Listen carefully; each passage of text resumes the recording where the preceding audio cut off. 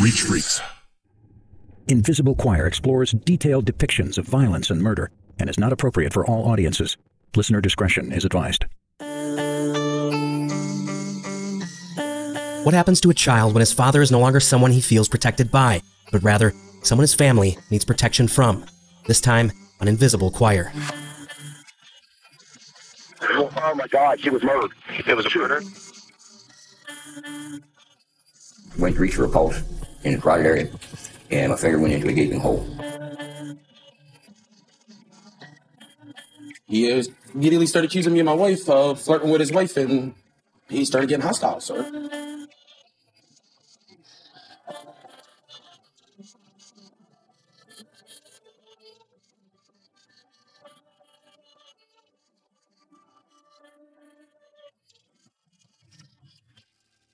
This episode deals with intense and at times extremely graphic depictions of domestic violence. If you are experiencing a crisis, call the National Domestic Violence Hotline. The details are in the show notes. This is your trigger warning.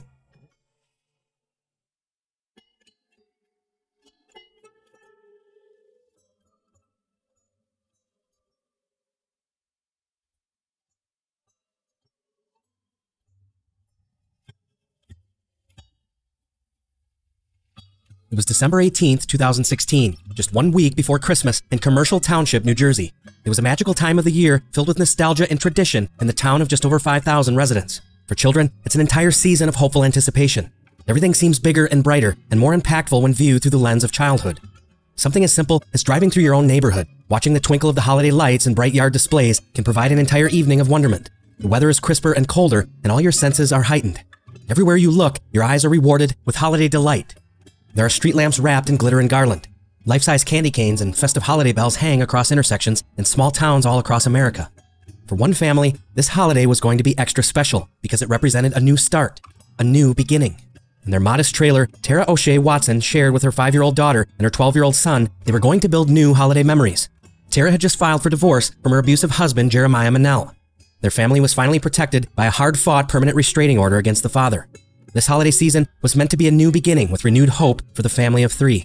They decorated their small home with a tree, lights, and Christmas stockings. Together, they finally felt free and safe.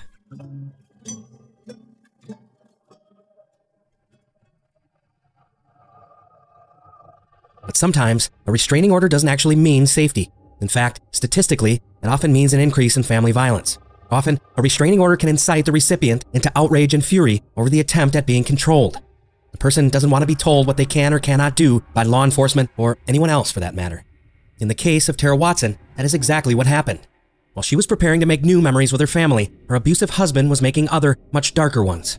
He intended to shatter Tara's dreams for a brighter future forever, and in one short instance brought the now family of 3's entire world violently crashing down.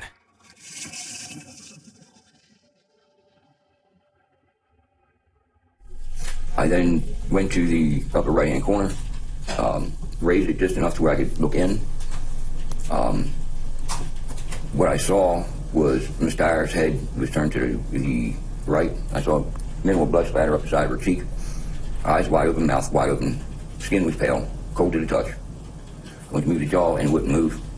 I went to reach for a pulse in the carotid area, and my finger went into a gaping hole. I immediately pulled the blanket back, told Jimmy to exit the residence, and Jimmy had been looking over my shoulder. He was on the phone with the 911 dispatcher. He dropped me the phone and he went and exited the residence as he came in. I told the dispatcher what we had. I asked for a BLS and ALS ambulance to respond to the scene to do a pronouncement. Also asked for the crime scene unit and told them I was securing the residence and declaring it a crime scene until they could get there. For many children, violence in the home represents a dark stain on their childhood that they carry for a lifetime. Domestic violence occurs across all socioeconomic backgrounds and doesn't discriminate by race, religion, or household income. Children living in homes where domestic violence occurs often feel partly responsible for the actions of one or both of their parents. They internalize their behavior, and over time can even come to believe that they could somehow control it by anticipating all of the scenarios that might otherwise trigger a violent interaction. In some instances, when a father hits a mother because he wasn't properly greeted at the door, a child can internalize the responsibility of that violent act. They take it upon themselves to make sure that the father is always properly greeted from that moment on. Likewise, if a parent becomes violent because the house isn't clean and tidy, That child might literally become obsessed with keeping the house organized in order to avoid a potentially violent backlash.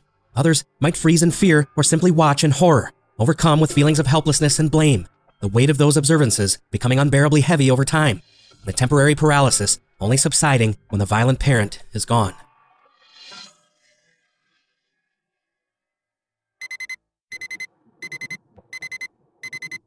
On the morning of December 19, 2016, 12-year-old Jeremiah Manel, or Maya as his family called him, waited in bed for his mother's alarm to go off on her phone. When it did, he got out of bed, went to the kitchen, dropped to the floor, and cried inconsolably. Perhaps he thought the events of the night before were all a bad dream, but the reality of the stark morning light proved otherwise. He pulled himself together, got dressed, and woke up his 5-year-old sister, Sarah. Maya told her that their mother was already at work, and then he walked her out the back door and towards a neighbor's house. That neighbor was Crystal Greer, whom the two affectionately referred to as Aunt Crystal. Maya's main goal that morning was shielding Sarah from the grisly crime scene there in the family's living room. He remained stoically brave as he knocked on the door awaiting Aunt Crystal's response. When she finally opened the door, she immediately asked, "Where's your mom?"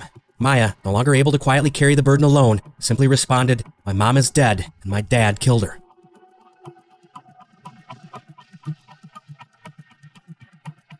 Crystal hadn't seen Jeremiah Manel Sr. at her friend Tara's house since April or May of that year. Her and Tara were close childhood friends, and she knew Tara was separated from her estranged husband. In fact, Tara had a permanent restraining order in place. But Crystal knew that despite the restraining order, Manel had been over the night before. Tara's brakes weren't working in her Ford Explorer. She needed her brake line repaired and had no alternative than to ask her estranged husband to come over and fix it. However, she was careful not to be alone with Manel, as he had a tendency to get jealous and fly into violent rages. Not knowing what else to do, she asked Crystal to stay with her to keep her safe while he was present. The two didn't anticipate the repair would take more than a few hours. But Manel had arrived late afternoon between 2 and 3 o'clock, and it was taking much longer than anyone had originally anticipated. When he arrived, Manel parked behind Crystal's house and drove Tara's Ford Explorer the 100 yards over to Tara's driveway. Tara stayed at Crystal's house as long as she could, knowing that any time she was alone with her ex-husband, things could easily end in explosive violence. After 4 or 5 hours had passed, and the car still wasn't fixed, Tara and her daughter Sarah and Crystal's daughter Bella went back to the house because Crystal had some errands to run. Crystal called Tara a few times throughout the evening to make sure that she and the children were still safe. She arrived back at Tara's house at exactly 7:55 that evening to check in on things and to pick up her daughter. She stayed a few minutes, and when she sensed that things were okay, she took her daughter back home with her and didn't come back at all that evening. Crystal went to bed a few hours later around 10 o'clock and noticed that Jeremiah's truck was still parked behind her house. While she had some concerns, she assumed that he must still be at Tara's fixing the brake line. About an hour and a half later at 11:30, the sound of Manel's truck driving away briefly woke Crystal. She assumed that meant all was well, so she went back to bed. It was winter break for her and Tara's children, and she didn't wake up that next morning until about 8 o'clock. About 15 minutes later, Jeremiah Jr. and little Sarah showed up at her doorstep all alone. Unsure of whether or not what Maya had told her was true, Crystal and her husband James went down to Tara's home to check on her and see if she needed help. Instead, they found a body underneath Sarah's favorite blanket. It was pink and covered with characters from Disney's animated film Frozen. It was Tara's habit to use the blanket at night to stay warm on the couch. Fearing what Maya had told her was true, they cautiously entered the home, expecting the worst. My wife's best friend's son just came down to my house, talking about his mom's dead. Okay. Just with me and my wife up to have a sound sleep. My wife is inside right now, checking on her to see if she's okay. Okay, 7901 Henry Street. You said what's going on exactly? My wife's best friend's son, her son, just came down to my house saying his mother is dead. Is dead? Yes. Okay, and are you there? Can you see if she's breathing? My wife is inside right now. I'm walking through. I'm not touching anything just in case. Right. Do you know how old she is? She is dead. Okay, but do you know how old she was? How old is she, hon? I know she's in her 30s. Yes. Okay. And 35 is her age. 35, and they just found her? Yeah, my wife just found her on the living room floor. Okay. All right. Her ex-husband was over here last night doing brake line work on her truck. Okay. And injuries to her that you can see, or is she just... Hi. Is there any injuries can you see? My wife doesn't want to touch her. Okay. She's covered up in a blanket. Okay, so it looks like she may have passed in her sleep? Yeah. Okay, but there's no, any injuries to her, no blood anywhere, right? I don't see any blood. Okay. At first, it seems they don't want to believe the situation unfolding in front of them. Perhaps instead wanting to believe that Tara may have passed away due to natural causes. But the minute they lift the blanket and take a closer look, it's obvious what occurred. Oh my God, she was murdered. It was a murder? What kind of injuries? I'm on the phone with state police right now. Okay, what kind of injuries does she have, sir? Sir, hold on one second. I need state trooper out here now. All right, calm down. I'm going to connect to state police right now. Okay? Hold on one second. He's at 7901 Henry Street. He said that he just found On the same day that Tara's body was found, law enforcement officials were unable to locate Manel. They wanted to question him in his wife's death. In his absence, the county prosecutor filed charges against Manel for violating the restraining order against Tara. The state police asked the public for help in locating Manel because they feared he may be suicidal after leaving behind the grisly scene at his ex-wife's house. Despite repeated pleas to the public, his whereabouts were still undetermined for another 2 weeks until a tip from a concerned resident led an officer to a nearby thick-wooded area where Manel was captured while emerging. When he was told of his wife's murder, he acted completely surprised. He maintained that he had been on an extended camping trip without access to social media or news sources. He claimed he had no idea he was the subject of an extensive manhunt. He was very unhappy about his arrest since he didn't feel like he violated the restraining order. After all, it was Tara that asked him to come over and fix her car. And now he claimed he was being unfairly charged with a crime. However, investigators were able to prove this wasn't true, that he wasn't in the woods camping for 2 weeks. They found a nearby hotel Manel had been staying at the entire time he was allegedly gone. He had only checked out the day before he was found. It was the first of many deceptions that would create a long and winding road to justice for Tara and her family.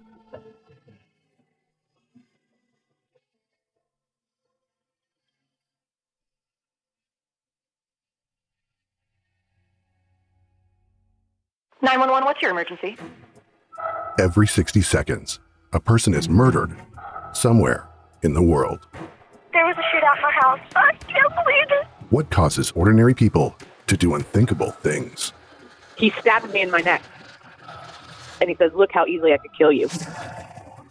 The Minds of Madness is a true crime podcast that examines the most disturbing criminal minds. We shed a light on the devastating impact these violent crimes have on the victims and their families. When you get calls in the night, you know they're not good or they're wrong numbers. You'll hear about the incredible strength of the survivors and what they did to fight back.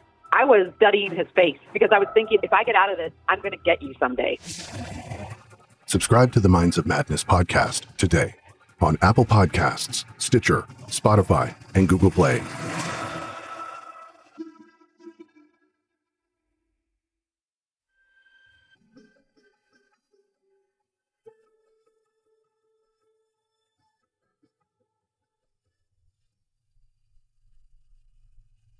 After his arrest, Manel was provided an attorney from the public defender's office, but he asked the judge if he could represent himself.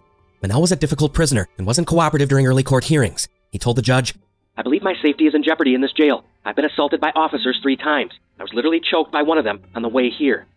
He also complained about being isolated from the other inmates, claiming, They're not letting me around people. I can't move around. I can't do anything. When the judge asked him questions he didn't like, he would refuse to answer. Based on his inability to cooperate with court proceedings, the judge denied his request to represent himself. Bail was also denied. At the time of his arraignment, other charges had been filed against him based on eyewitness testimony, including that of his 12-year-old son, Maya. Despite his repeated requests for contact with his children, the judge had concerns that Manel would use his influence over them as their father and tamper with the now-established witnesses prior to trial. Instead, the judge issued a no-contact order between he and the children. The prosecution claimed that he had represented a clear and absolute danger to the kids, though Manel was eventually granted phone contact with 5-year-old Sarah. The prosecution also brought up Manel's previous violation of a 2016 restraining order against Tara. During that prior incident, he destroyed property and assaulted her, leaving clear marks around her throat. As he continued to await trial in jail, Manel defied even the smallest orders from correctional staff. He refused attempts at discipline or consequences and physically resisted the officers charged with his care. He even spit on one jailer who was reading new charges against him at the time. The judge admonished him and stated that if he refused to attend any future hearings, they would proceed without him. Because of his inability to comply and conform within the system, his request to again represent himself was summarily denied. Manel was adept at stalling the early legal proceedings against himself and often tried to have hearings postponed by feigning interest in taking a plea deal. And despite the forensic evidence linking him directly to the crime scene, he continued to maintain his innocence. But before he was set to go to trial, he was again offered a plea deal to spare his son the trauma of testifying against his own father in the courtroom and from reliving the tragedy that occurred in the family trailer just 2 Christmases ago. Manel countered the plea with a second-degree murder conviction. He was only willing to serve 15 years in prison, but the state quickly rejected that offer. He was given one last counter, this time 30 years to life, with the sentencing to be decided by the trial judge. Manel again rejected it. Instead, he was going to plead not guilty and present the theory of an alternative suspect in the courtroom. The only physical evidence at the crime scene against Manel were 2 knives found hidden behind the stove. They were both bent and covered in Tara's blood, and there were partial prints found on both knives that were determined to belong to Manel through expert testimony. However, the defense argued the prints could have been on the knife prior to the real killer using it to stab Tara to death. Following the rejection of his last plea offer, Manel was indicted on 4 counts: murder in the 1st degree, possession of a weapon for unlawful purpose in the 3rd degree, unlawful possession of a weapon 4th degree, and contempt for allegedly violating a final restraining order. The grand jury also added an aggravating circumstance in the event the jury found that the murder of Tara was, quote, outrageously or wantonly vile, horrible or inhumane in that it involved torture, depravity of mind, or an aggravated assault of the victim. On the first day of trial, the prosecutor, Charles Wetstein, gave a terse 12-minute opening statement in which he briefly described the history of domestic violence between the defendant and the victim. He discussed the night's and morning's events and explained that other than some partial prints on 2 knives, the case was entirely reliant upon a witness who was just 12 years old at the time of the murder. The defense's opening statements were a mere 4 minutes long. Public defender Joellen Jones told the jury that the majority of the case against her client was based on eyewitness testimony of a child. She asked the jury to remain skeptical of what they were about to hear, explaining that children often respond broadly instead of answering questions directly and honestly. The entirety of the defense's case, it seemed, would come down to the defendant's counsel discrediting his own son, who claimed to have witnessed everything. And Jeremiah, now 14 years old, was in the 8th grade and very nervous about testifying against his dad. He hadn't seen him since the night his mother had been brutally murdered. To ease him into testifying, the prosecutor asked him about his favorite school subjects and sports, and they discussed his love for video games and other hobbies. He was just a kid after all, a kid who happened to have witnessed the despicably vile and cowardly murder of his own mother.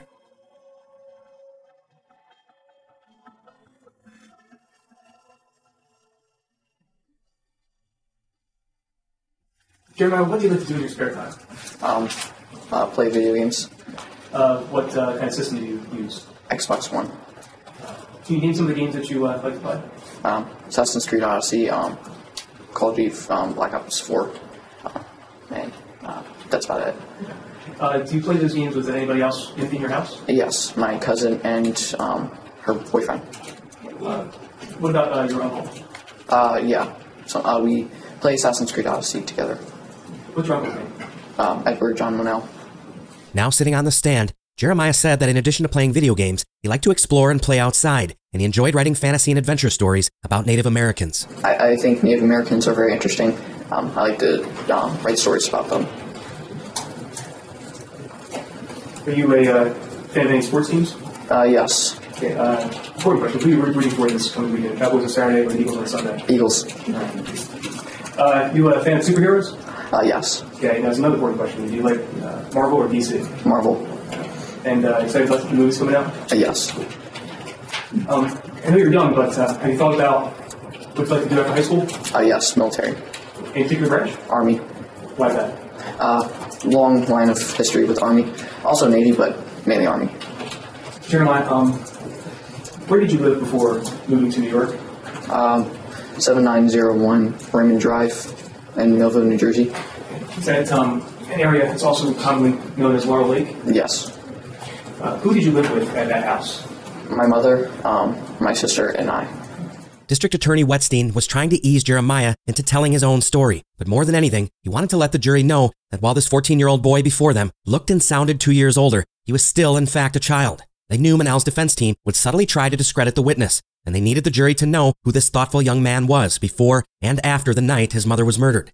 The other reason for establishing small talk with Jeremiah was to set him at ease and allow the jury to empathize with him as they took him into darker and darker territory. Jeremiah, is your mom alive? No. What happened to her? She was stabbed. Where was she stabbed? Location or? Was she stabbed in the house? Yes. When did that happen? December 2016. You said that she was stabbed. Who stabbed her? Jeremiah Edward Monell. Who's Jeremiah Edward Monell? My father. Your father in the courtroom? Yes. Point him out, describe what he's wearing. A suit.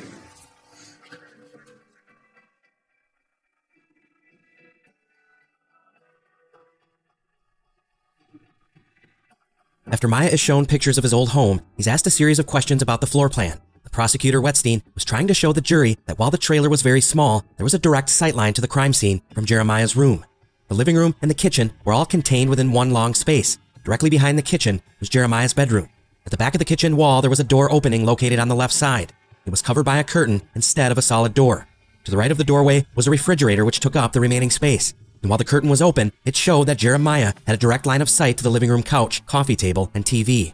The only other bedroom in the house was occupied by Sarah and his mother. In it, there were 2 single beds. When did your dad, well, you said your dad lived with you in 2016. Do you remember when he moved out? Yes. Do you remember about when that was? April 4th. How much would you see your dad after he moved out? every weekend. Where would you see your dad? At my grandfather's in Malaga, New Jersey. How would you get to your grandfather's house? My mother would drop us off there. And what would you do when you visited with your dad? Not really much, just hang around with him. Sometimes we would go to the park, but my grandfather had to come. And what kind of things would you do at the park? We would walk on trail. We would climb a monkey bar and race with my sister. But you ever talk with your dad? Not really, because most of the time he would want to ask me questions about what my mother was doing, who she was with, and that's about it.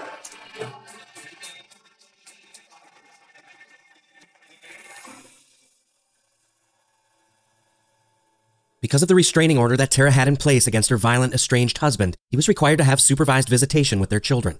The children's paternal grandfather acted as the court-mandated supervisor during those meetings. Manal spent the limited time he had with his children interrogating them on their mother's activities. And despite being separated, it was obvious he still felt a proprietary ownership over his wife. His jealousy permeated and dominated what little precious time he had with his kids. And it was clear that his priority was Tara and with whom she was spending her time while he was away. How often would your dad ask you about your mom? Every time I visited him. How much would he ask you about your mom? Can you rephrase the questions? When you talked to your dad, or when your dad would ask you about your mom, how much would he ask? A lot. How would you describe the relationship between you and your sister back in 2016? Pretty close. I cared about her and she cared about me. How was your relationship with your mom? Very well. Very good. We were friends, really. And we were family, too. What was the relationship like between your mom and your dad? Not good.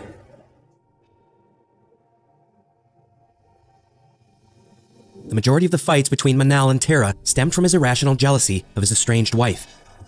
Despite the restraining order, he continued to stalk Tara and accuse her of cheating on him with other men while they were together. This pathological jealousy would lead him to constantly interrogating the children as to Tara's activities. Despite just being children, they knew to protect their mother's privacy and hide her interactions from their father. Little Maya had assumed the role of the protector for his family, and even just at 12 years of age, he knew the number one threat came from his very own father. Hey, Jeremiah, after your dad moved out in April of 2016, were there ever any times that you would see your mom and dad together? They would have conversations, but not really. Where would those conversations happen?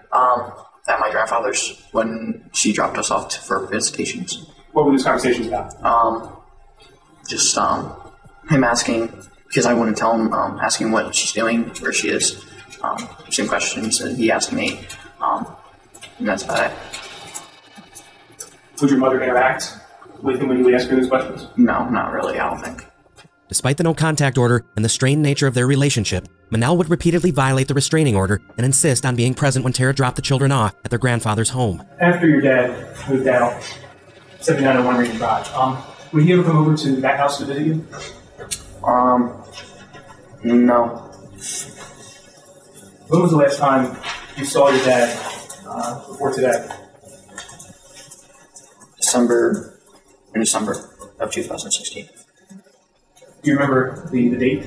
No. Do you remember what day of the week it was? No. Did you go to school that day? No. Did you have to go to school the next day? No, because I think it was Christmas break. The day that you last saw your dad, December 2016, do you remember what time of the day it was? Rephrase the question again? Was it light or dark outside? When he arrived? Yes. It was late. And was your mom home at that time? No. Was your sister home? No. You know where they were at? Yes. Where were they? Crystal Beers. Do you know why your mom and Sarah had left? They just went down to Crystal Beers.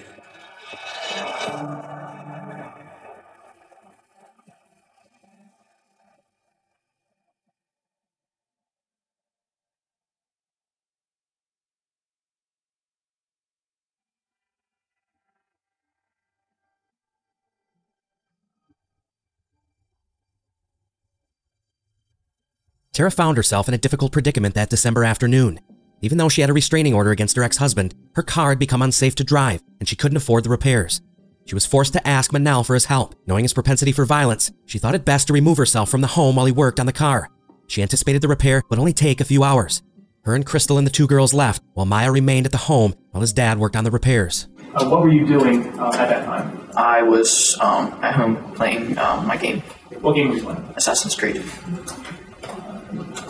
Were you sitting in that same spot that you referenced earlier? Yes. On the couch? Yes. How do you know that your dad was at the house at that time? I looked out the window and I saw him walking down. And I looked out the window and he opened the hood of my mother's car because he was fixing my mother's car. Where was your mother's car while he was fixing it? In the driveway. After you saw your dad go up to your mom's car, what happened next? He was fixing the car, and then my mother came home. Do you remember your dad coming up to the door at any time before your mom came home? Oh, yeah. Yes. What happened when your dad came home? He knocked. I opened the door, and he said, I need a tool. And he needed a tool. And do you know what kind of tool he needed? I think it was a wrench. And it was in the drawer in the corner of the kitchen. And he went and grabbed it and went back outside. Tara had waited all day at Crystal's house while Manel fixed her brake line. However, as daylight turned to early evening, Crystal needed to leave to run some errands and finish her Christmas shopping. So Tara and Sarah, along with Crystal's daughter Bella, went back to their trailer while Manel continued to repair her car out in the driveway. And what did your dad do after he got that tool? He went back to repairing the car. And what did you then do? I went back to Assassin's Creed. Back to playing your game? Yes. You mentioned your mom came home at some point. Do you remember when she came home? No, I was too busy playing my game. Do you remember if it was late or dark outside when she came home? Yeah, it was still light. And was your sister with your mom? Yes. Did she actually come inside the house at that time? My sister came inside, and then I saw my mother and my dad talking. Where were they talking? Near the car. And did you hear what they were talking about? No. They were outside. I'm sorry? They were outside. Were you able to see them talking? Yes. Can you describe how they were acting? Their hands were down, and it looked like they were just having casual talk. Where were you at when you saw that conversation? I was in the back room looking out the window.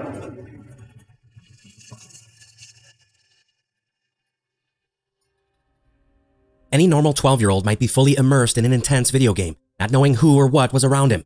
Often, you can call a child's name repeatedly while they are playing a game, and despite the close proximity, it can be difficult to gain their attention. But Maya didn't have that luxury while his father was present. He had to stay on high alert, constantly anticipating trouble, constantly watching and waiting, not knowing how or when he might be called to intervene in some way.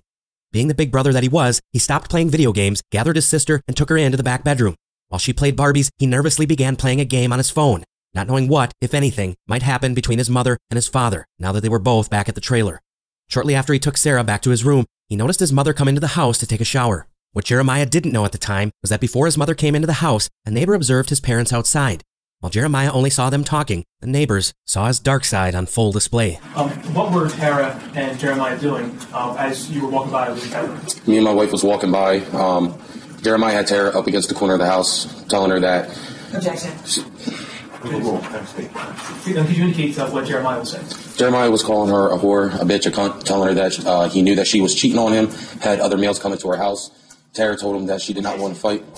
The neighbors Gage Oslin and Heather Gandy were walking their dog when they observed Tara pinned to the side of her trailer. Manel was calling her a cheating whore and other names. Oslin said he was up on top of her and had her pinned against the trailer. He described Tara as crying and frantic. It was clear that Manel behaved as if the restraining order didn't exist at all. To him, a piece of paper didn't matter. Tara belonged to him. She was no different than any other object he owned. When Oslin first moved into the neighborhood back in August of 2016, the first thing he did was introduce himself and his wife to their new neighbors. He had no idea the day he introduced himself to Tara and Manel, Jeremiah was once again in violation of a restraining order. Manel had no legal right to be at the trailer that day, and he certainly didn't have any claim over Tara. After me and my wife had introduced ourselves, because that's how me and my family are. If anybody, any of our neighbors, we look out for one another. Okay. This gentleman here, after I stated my name to him, told him exactly where I lived at. He immediately started accusing me and my wife of flirting with his wife, and he started getting hostile, sir. And what happened after you had an interaction with him that day? Me and my wife walked home. I couldn't believe what just happened. I did not want to offend anybody, or I didn't have any impression that I was flirting with his wife. A few days later, she came down to my house crying and apologized. Just her.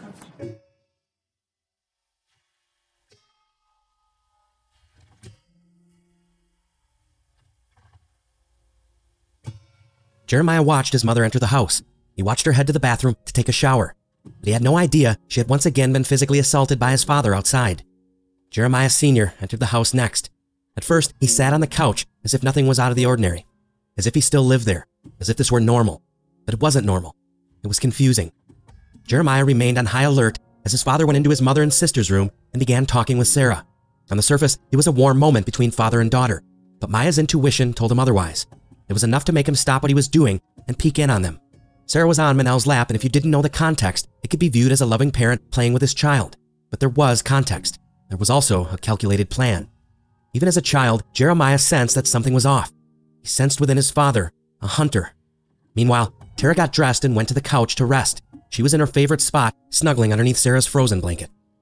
Manel told Jeremiah he was going to lay down with Sarah until she fell asleep, and then he would come check in on him too.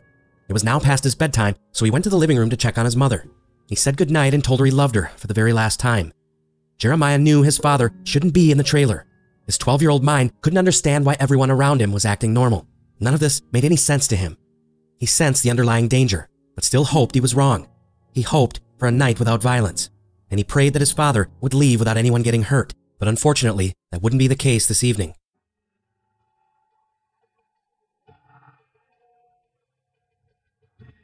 After Sarah fell asleep, Manel got in bed with Maya as if this was their normal bedtime routine. But he had a plan, and it couldn't begin until everyone was asleep. Having a parent fall asleep next to you as a child is usually a very comforting memory, but for Maya, it was one riddled with anxiety, an exercise in sheer terror. He remains frozen, feigning sleep so his father will leave. He believes he may have nodded off for just a few moments, but he wills himself back awake. He knows if he can stay awake, he can keep everyone safe. But he's wrong.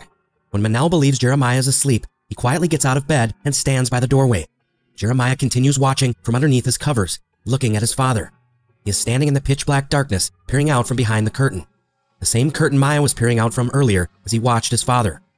5 or 6 minutes pass, and he watches a predator stalking his prey. Jeremiah holds his breath, not wanting to alert his father to his level of wakefulness. Finally ready, his father exits the room and moves in towards Tara. What's the next thing you remember? I heard a huge thump, and I crawled over to my curtain to peek, and I saw my mother on the floor and my father standing above her. Do you remember hearing anything after that thump? Yes, my mother screamed in pain because she had a back problem, and she said, "Ow." And what was your dad doing? He then jumped on her and started choking her. The prosecution asks Maya to demonstrate the way his father choked his mother in front of Manel and the entire jury. Jeremiah Sr. continues staring directly at his son while he recounts the terrifying last seconds of his mother's life, as it was extinguished at the dirtied hands of his father there on their living room floor. What did your dad saying anything while that was happening? No. How long do you think that was going on for? Can you rephrase the question? How long do you think your dad was choking your mom? A minute, maybe less. What happened after that period of time? He got up and he got a knife off the fridge, a kitchen knife.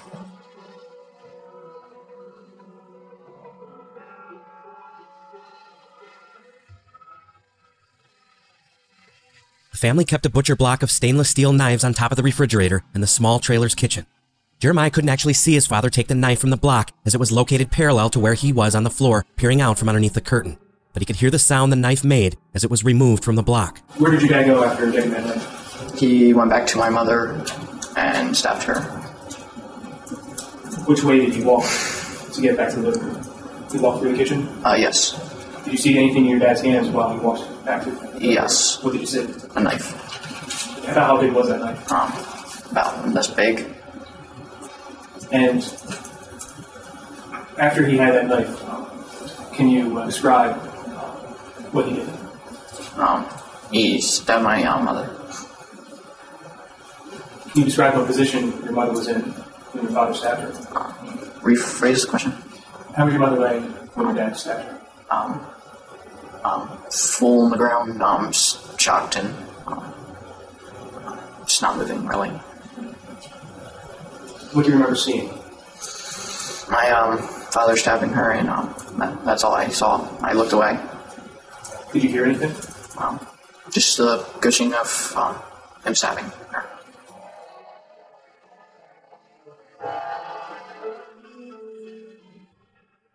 Maya couldn't bring himself to watch the ruthless attack any longer.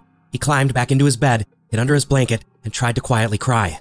The next time he had the courage to look out, he carefully moved the curtain and watched his father smoking a cigarette. He tried to remain silent, but his desperate gasps for help were impossible to completely muffle. His father heard the boy's whimpers from behind the curtain. Jeremiah, again, what did you hear your father say when you came back into your room? He said, you saw it, and he was saying, you shouldn't have saw it. Did you say anything to your dad? I said, you killed her. And I said that a few times. What did your dad say after you said that to him? He said, you should not saw it. What's the next thing that happened after that? He told me to go to sleep. And did you go to sleep? I just went under my blanket and still cried. You remember seeing your father again that night in your room? Yes. He woke me up and told me, to go out the back door and that you're probably going to go with your aunt and uncle. Or aunt or uncle. Do you know what aunt or uncle he was talking about? Yeah. Actually, more descriptive, he said, you're going to go with Uncle Josh or Uncle Eddie. After realizing that his son watched him kill his mother, he casually tells him not to worry as he will have another place to live, that he'll have a replacement family, that he can live with one of his uncles as if that could ever replace the unconditional love of a mother who now lays dead, viciously stabbed to death under a colorful children's blanket on their living room floor. What's the next thing you remember after your dad told you that? I cried myself to sleep, and I woke up in the morning, and I went to the kitchen, and I fell and cried in the kitchen, seeing my mother laying on the floor, covered by a blanket. And what did you do after you were on the floor? I heard an alarm, but I didn't pay attention until I looked for the alarm, and it was in the water heater. So I tried to get it out to call 911. And were you able to? No. You said that you had a phone. Did you try using your phone at any point? It was dead. When did you try to use your phone? Rephrase the question. When you saw your father stabbing your mother, did you look for your phone? No, because I knew it was dead. Maya stayed in bed all night, knowing that his mother's body was under his sister Sarah's favorite blanket. He waited until morning when he heard the alarm go off on his mother's phone. His father had placed it inside the trailer's water heater, hoping to disable it and prevent anyone in the house from calling 911. He couldn't use his own phone because the battery had drained and the charger was out in the living room next to his mother's body. He couldn't muster up the courage to go near her. He couldn't bring himself to look under the blanket. While you were inside the residence with Sergeant Craig, was there at any point that you were able to actually view the body that was underneath the blanket? Yes, sir.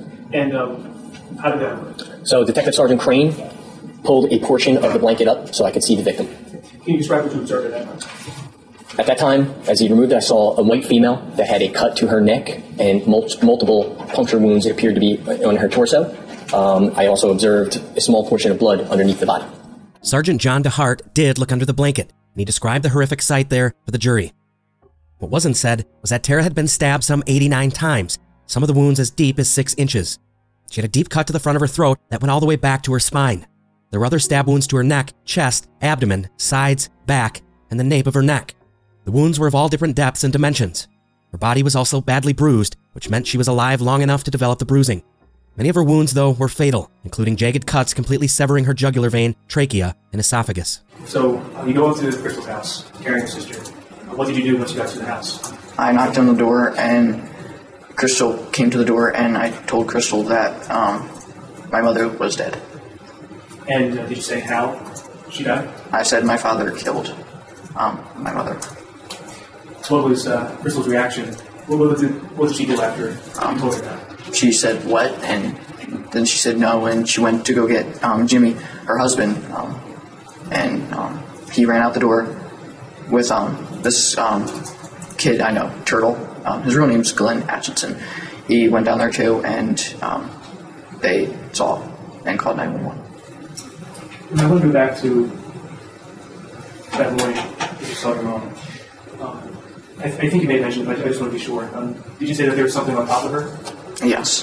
What was on top of her? A blanket. What kind of blanket? A frozen blanket. The same one she was laying with that night. Do you know how that blanket got on top of your mother? My father put it on her.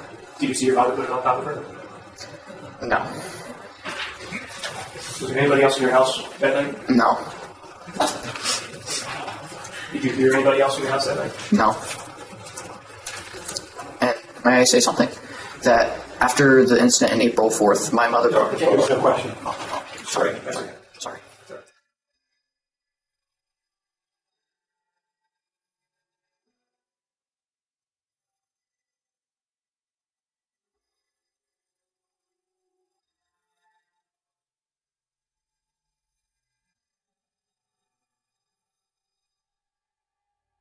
What Maya wanted to discuss was the incident 6 months prior to his mother's murder, when his father came over and destroyed property, violently assaulting Tara in the process, leaving bruising around her neck. The judge instructed the jury to disregard Jeremiah's comments because the restraining order was deemed too prejudicial to be allowed into evidence. In fact, any testimony at all relating to prior abuse wasn't allowed to come into evidence or be discussed at all in front of the jury. But to Tara's friends and family, the history was very significant. It was another example of the court system silencing a victim. If it had been allowed into evidence, the jury would have heard how terrified Tara was of her estranged husband and that she had predicted her own death on numerous occasions. Friends stated that Tara had come over numerous times after Manel had beaten her up. She was constantly covered in bruises. Her close friend Penny even gave an interview to NJ.com stating, Tara told anyone who would listen that eventually Manel was going to kill her. She said Tara was constantly trapped in a living hell and constantly on the run from Jeremiah Sr. Tara wanted nothing more than to escape. She had wanted to sell her possessions and take her children out of state to her native Tennessee to be closer to family. Even though she was able to get a permanent restraining order, a judge barred her from taking the children out of New Jersey. Penny said her friend never had a voice. She said Tara, quote, wanted to be heard, and nobody heard her. Domestic violence is real. The other issue that wasn't allowed to be discussed was the fact that in August of 2016, the Cumberland County Grand Jury indicted Manel on 4th-degree criminal contempt charges for violating the Prevention of Domestic Violence Act and a 2nd-degree burglary charge. Those charges were summarily dismissed by the DA in November, just 1 month prior to the brutal murder of Tara Watson. But again, the jury wasn't allowed to consider this evidence, as its value is not considered significant enough to outweigh its prejudicial harm.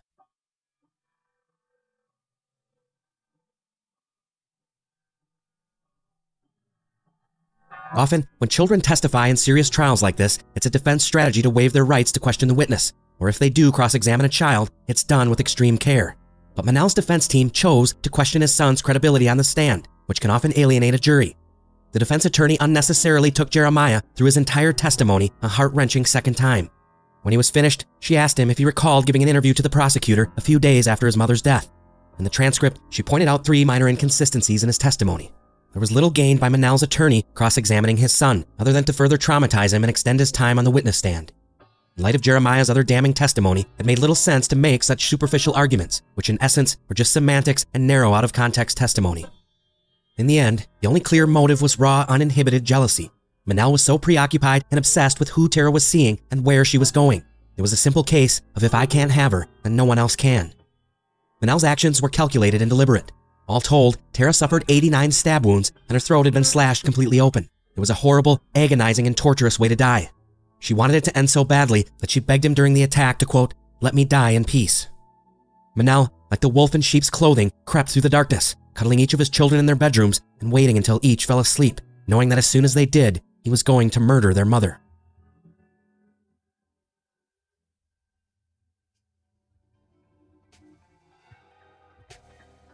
If Tara had lived in Tennessee, where she so desperately wanted to move, a judge would have allowed her to move out of state and away from her abuser. It's a loophole that Tara's mother hopes will be fixed sometime soon in the state of New Jersey. The sentencing judge addressed the loophole by saying, quote, often, they are initially low-level offenses, but it is the specter of a case like this that haunts every judge's mind every time one of these cases comes up before us. It's the ultimate bad outcome. For his role in Tara's gruesome murder, Jeremiah Manel was sentenced to life in prison without the possibility for parole, a punishment that may not have been possible were it not for his son hiding in the shadows, the Watcher.